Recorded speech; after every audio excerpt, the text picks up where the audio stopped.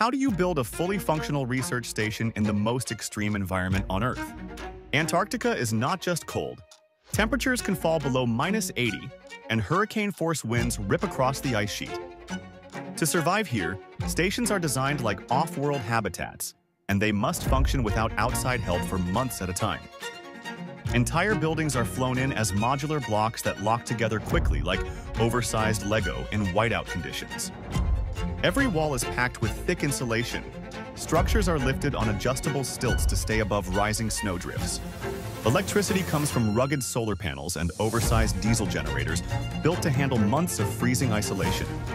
Fresh water is produced by melting glacier ice that has been frozen for thousands of years, filtered and stored for use.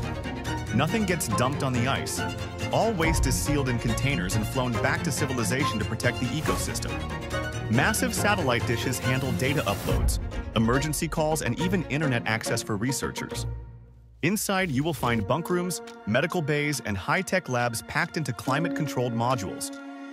Some stations are even built on skis or hydraulic legs, so they can be moved if the shifting ice threatens their stability. For mind-blowing tech, follow the Tech Teller.